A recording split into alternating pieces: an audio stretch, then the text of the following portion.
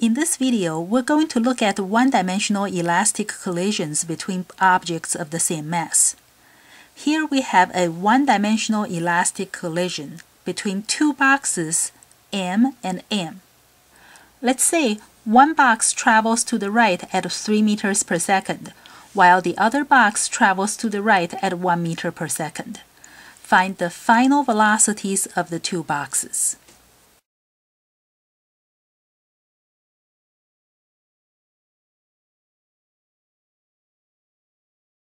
Because it is an elastic collision, the outcome must satisfy two conditions: momentum conservation and the kinetic energy conservation.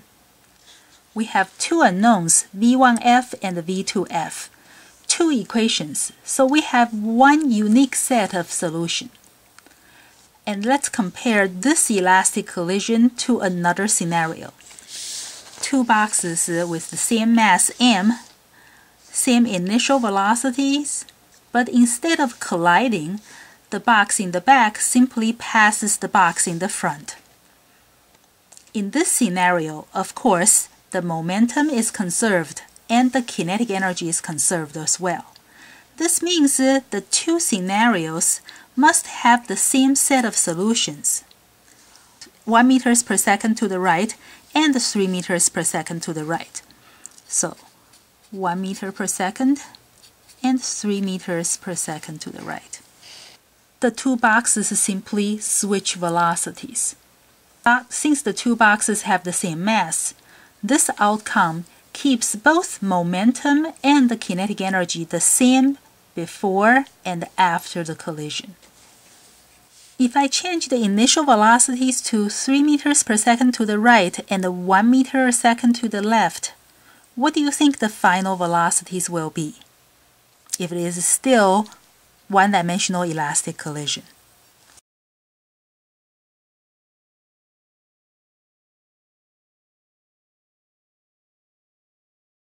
Again, the boxes will switch velocities to keep momentum and kinetic energy conserved.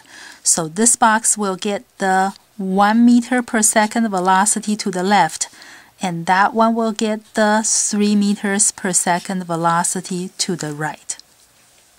Here I have this thing called the Newton's cradle. It has identical steel balls hung from strings, and these balls can collide with each other. You're going to be able to hear the sound of the balls colliding, so we know at least some of the kinetic energy is lost to sound energy during collision. So the collisions between these balls are not perfectly elastic, but very close to elastic. So let's see. Let's start with two balls, same mass. That means after they collide elastically, they simply switch velocities, right? Because this is the solution that's going to keep the momentum and the kinetic energy conserved.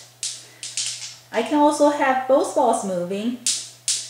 They just switch velocities after the collision. Now, what if I do this? I start with one ball coming down. What will happen? In order to keep momentum and kinetic energy conserved, only one ball has to go up. I can also do two balls.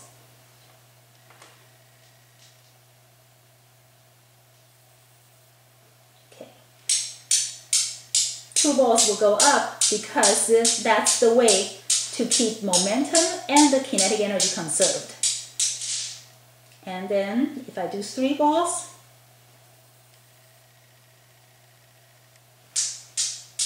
right?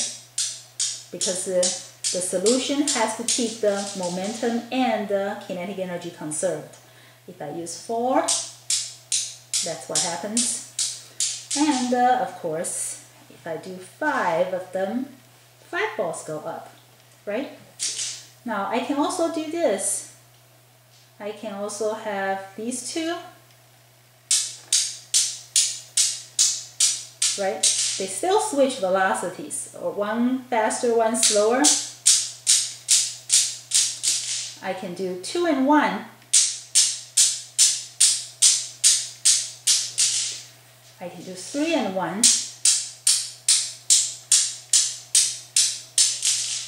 And try 4 and 1.